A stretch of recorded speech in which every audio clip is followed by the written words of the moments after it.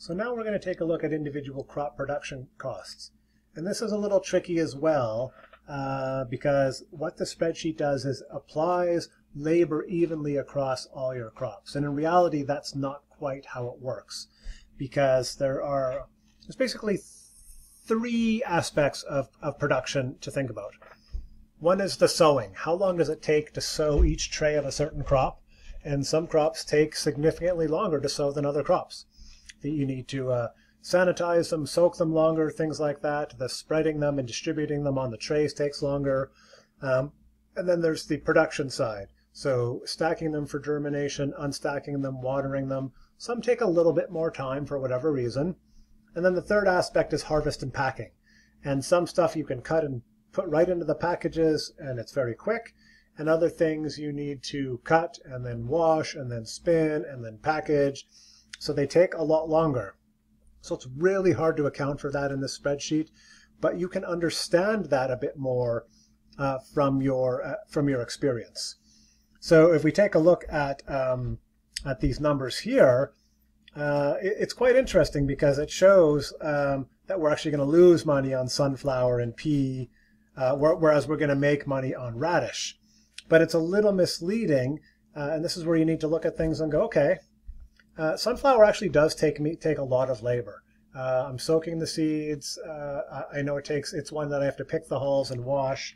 But pea, Jesus, pea is super, super easy. And so I see it's, even at this level, it's losing less than sunflower. But I know it's not taking me the same amount of labor to do pea, which might mean I want to try to sell more pea than sunflower.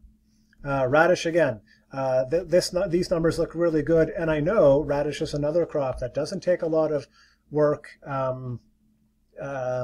It's really easy to cut and package, and so it's one again that doesn't take the same amount of labor.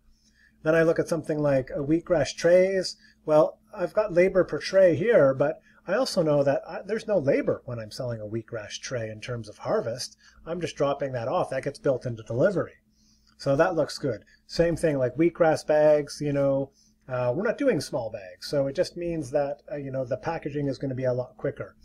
So as you get to know your crops, you're going to get a sense of which ones make more sense. And it's hard to discern that from these numbers because these are just based on distributing your labor costs evenly amongst the trays.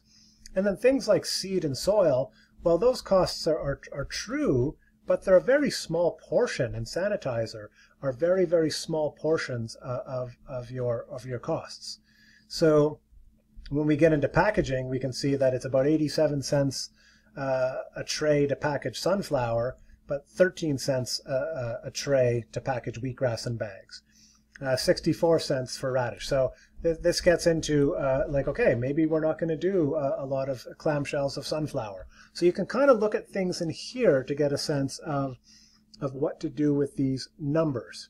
And this really isn't accurate because I know a tray of sunflower can generate a good amount of revenue, but it's just hard to break this down. So I'm going to work on this a little bit to try to make this a little bit more accurate. And we'll see what we can do to make it a little more precise. But it's still a matter of the spreadsheet as a model, and it's a good reference, but I don't rely on my spreadsheet to make decisions for me.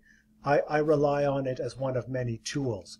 And so you want to take a look at these numbers and all the other things we've discussed to determine what crops make sense, what sizing and packaging makes sense, what labor and production values make sense. All that stuff it needs to be taken into consideration. It's very, very dynamic. So this just gives you a sense of how things break down on a per crop basis. There's a little calculator here if you're doing mixes. We don't do mixes because I find them very complicated, and I think I give people more credit to mix things in the way that they want them. Other people swear by mixes. So this is definitely a personal preference. So this helps give you a sense of how to calculate the cost of a mix by distributing the seed amongst that as well. And that can be worked into your cropping as well, so which we looked at earlier. So this is an individual crop production outlook. And yeah, it just gives you a sense of how things break down and gives you another tool to make decisions on what crops to keep and which ones maybe to change the packaging on and which ones to scale up.